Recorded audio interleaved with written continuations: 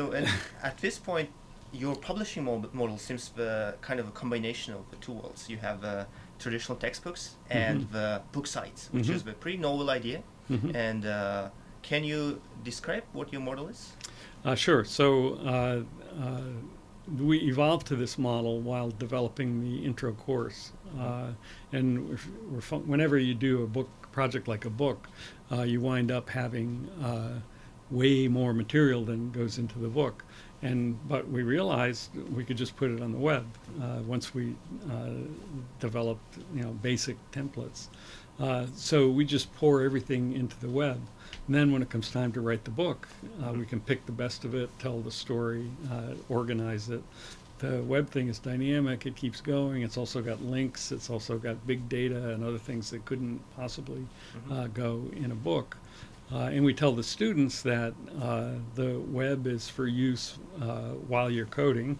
But if you really want to learn it for the first time or study for an exam, you can't beat the book because that tells the story the way that you want to hear it. So that was a test, and then we did it for algorithms. It came out even better for algorithms, I think. We had 1.2 million unique visitors to the 126 site last year. Yeah, I think the main reason for this is, I mean, one of the few reasons is, last time I checked, if you just search 1 to 6, oh yeah, that's the top result in Google. Well, if you search FFT.java or other things like that, you get us. Yeah, the top results is many algorithms. Yeah. So and I think that's really going to expand and multiply because nobody else on the web has anything close, and we're first there. We have 50,000 pages of stuff or more. It's going to be pretty tough for somebody to effectively compete with it. Not to mention the fact that big competitors like Knuth and CLRS don't have real code. Yeah.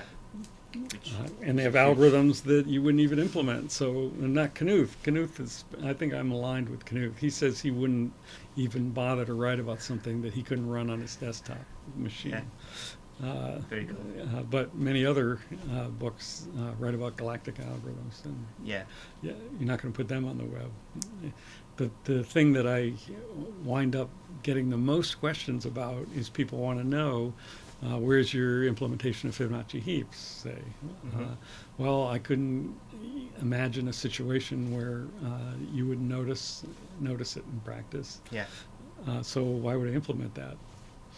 True.